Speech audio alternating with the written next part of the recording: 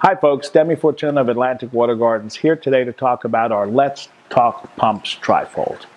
When designing your water feature, one of the most important decisions to make is the size and type of the pump you're going to use. Our Let's Talk Pumps Trifold gives you a handy guide to deciding exactly what flow you need, the total dynamic head or work the pump has to do, the type of pump to use, and which particular pump will give you the best flow for the least wattage. The Trifold starts with your decision on the type of flow that you would like to see for your water feature, whether you'd like a trickle, a waterfall, or Niagara. By choosing this particular flow, we can easily quantify the amount of water per inch of waterfall width that you're going to want to have. Once you've figured out the width of the waterfall and the flow that it's going to take to get that effect over that waterfall, we can then talk about the total dynamic head, or the amount of work your pump is going to have to do delivering the water to that waterfall. First, you'll log your waterfall width in feet at the top of the chart. Next, you'll put the flow per foot that you'll need for the effect that you'd like to achieve. After figuring the total flow of your waterfall, the next step will be to figure out the size tubing that you're going to need to get that flow to the top of the waterfall. And you'll be able to do that with the handy chart on the center of the pump trifold. All you'll do is pick the flow that you've determined for your waterfall width. Let's take 3,000 gallons an hour as an example. Run your finger across to the squares that are colored dark blue on the table. In this case, the dark blue corresponding to 3,000 gallons an hour is under the 2-inch column. So you'll know you'll be needing to use 2-inch tubing for the most efficiency of your plumbing system. Now we can figure out the additional work the pump will have to do pushing the water through the tubing that you've chosen. In this case, we can put down the tubing length at A and then move to the equivalent length that the fittings add in friction.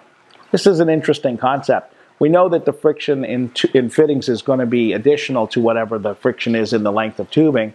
So what we can do is convert the friction in each fitting into an equivalent length of tubing, as if you had one longer length of tubing. The way we'll do that is by using the chart in section 2 at the bottom. Let's say we have a male-female adapter, a 90-degree elbow, and a swing check valve in our 2-inch system.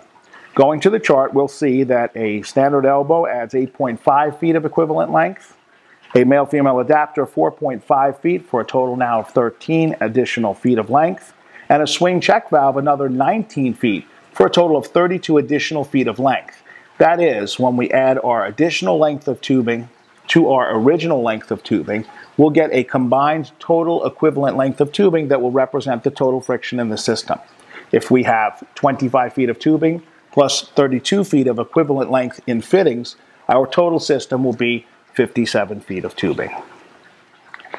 Once we know our equivalent tubing length, we can now find the total friction in the line. Going to our friction loss chart, we'll find that at 3,000 gallons an hour, our friction coefficient is 0.05. Multiplying 0.05 times our total equivalent length of tubing of 57 feet gives us our total additional head of friction in the line. That means the total head in the line will be about 2.5 to 3 feet. Let's round up to 3 feet of total additional head of friction in the line. Now we can take the height of the waterfall, let's say that's 4 feet, and add to it the height of the additional friction in the line at 3 feet for a total dynamic head of 7 feet. That number is critical for finding the right pump. Now that we know the total dynamic head, we can choose the right pump for our application. We want a pump that gives us the right flow at the right head height.